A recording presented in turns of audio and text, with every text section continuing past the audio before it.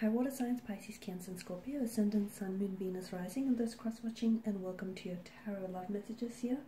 Today we're going to take a look at and see what is it that you need to know about your current romantic connection. So for those of you that are in a relationship, or for those of you that are in a connection with someone, or even if you just, if it's early days and you guys just started talking, we'll see what the cards here are hinting at as to what it is that you might need to know about this person or about yourself or about the overall connection.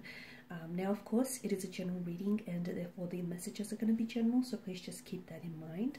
If you are after a personal tarot reading with myself, please feel free to reach out and inquire. I will provide my email address just below. So we'll give the cards a shuffle here and we'll see what messages you need to know here.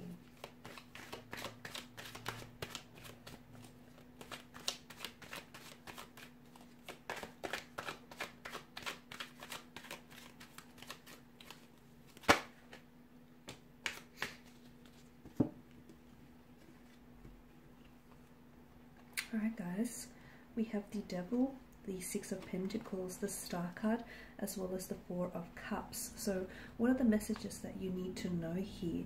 With the Devil, it's a bit of a kind of like a heavy energy here. Okay, kind of a heavy energy. It also brings in a bit of an addictive quality maybe to this person's nature or to the overall nature of this connection.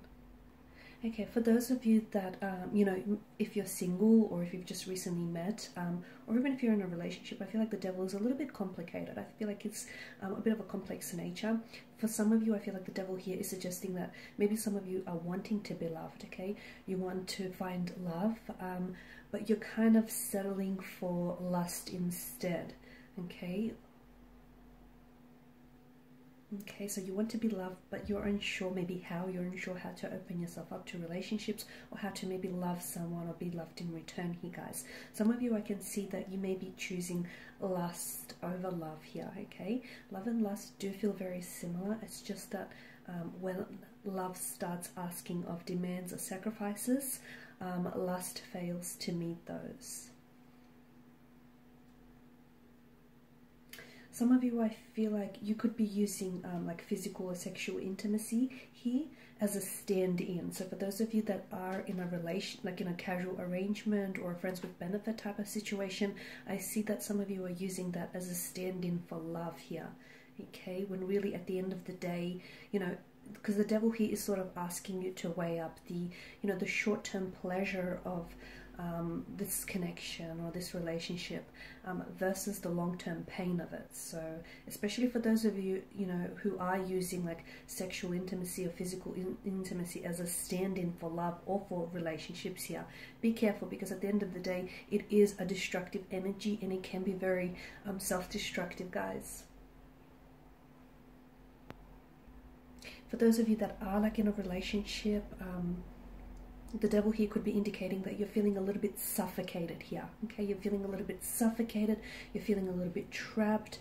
The Devil could also suggest that maybe some of you are losing your individuality, or be careful not to lose your individuality in a relationship. Be careful that, your partner isn't overly, because it's such an obsessive or addictive quality.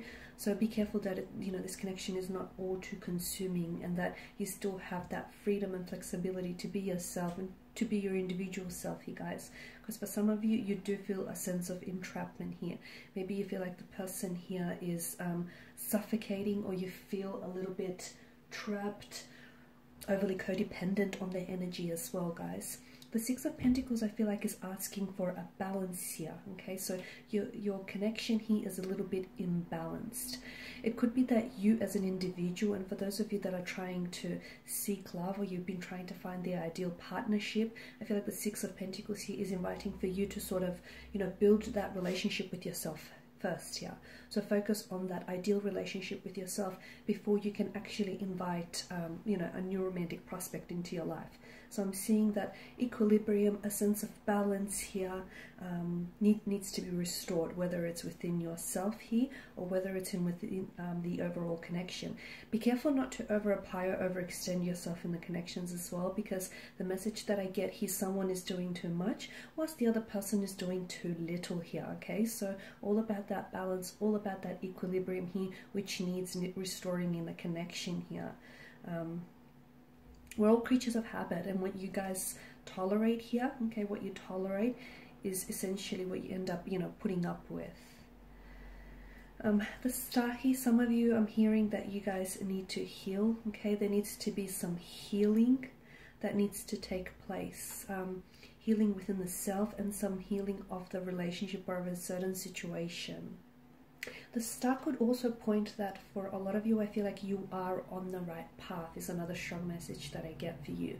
You're on the right path. So it could also indicate, for those of you that are single here, it could indicate that there is someone here new who's going to enter your life. And again, keep doing what you're doing, keep focusing on you, because I feel like you're on the right path to attracting your, you know, your soulmate, your twin flame, your ideal partner, your ideal partnership. Keep doing what feels best for you here. There is hope. For others of you, I have the message that I have that there is hope. There's a possibility for, I feel like there's an ex coming back for some of you, okay? And I feel like there is a hope, or there is an opportunity to possibly reconcile your differences here, and to repair or salvage what was once broken here. So there is still hope for a connection. That's not for all of you, but there is someone from the past. And again, yeah, it sort of links up. So, you know, you are on the right path. For those of you watching, you're on the right path. You're on the right path to healing. You're on the right path to meeting your soulmate. You're on the right path to like inviting, calling back a past energy into your life who wants to come back and work on things with you, okay? And there is hope. There's an opportunity to repair things with this individual here. Now, you guys are coming up as the Four of Cups here. Some of you, be careful not to get too caught up and too swept up in a fantasy or an illusion of what you want, okay? Because some of you, I feel like you may not necessarily be appreciating, or you may be taking a certain person or a certain relationship for granted, or you may feel as though you're being taken you know, for granted here, okay? But I feel like someone here is the cards here are sort of cautioning, whether it's yourself or your connecting energy, to not be swept up in a fantasy or a illusion of something, because someone, I feel like, has such you know, grand expectations or grand illusions built up that they're a little bit disappointed or a little bit frustrated with the reality of a situation. So be careful, yeah, you don't get too swept up in that, guys.